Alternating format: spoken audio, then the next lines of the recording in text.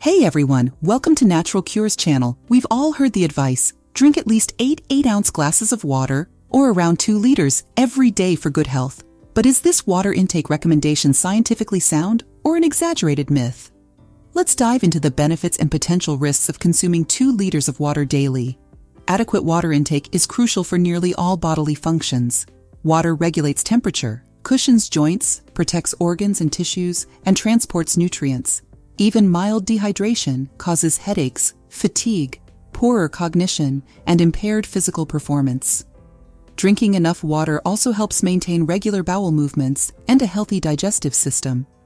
Water softens stool and allows easy passage. Dehydration quickly leads to uncomfortable constipation.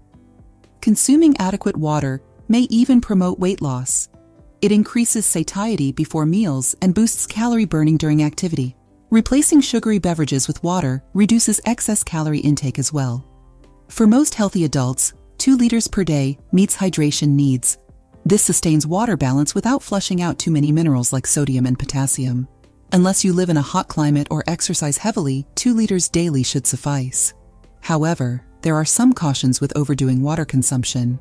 Excessive intake can dilute bodily sodium levels too much, causing dangerous hyponatremia.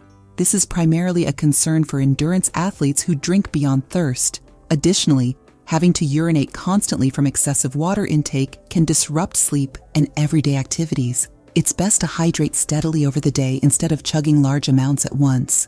While water needs vary by factors like body size, sweat rate, and climate, a good guideline is to drink about 1 milliliter per calorie consumed.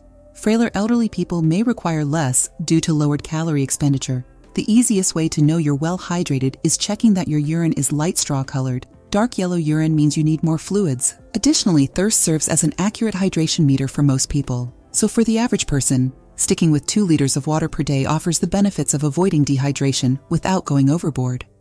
But tune in your body's unique signals as well. Consume enough to satisfy your thirst and maintain light, frequent urination. Your kidneys will thank you. Give a thumbs up to this video if you found it useful, and share with us in the video comments your opinion.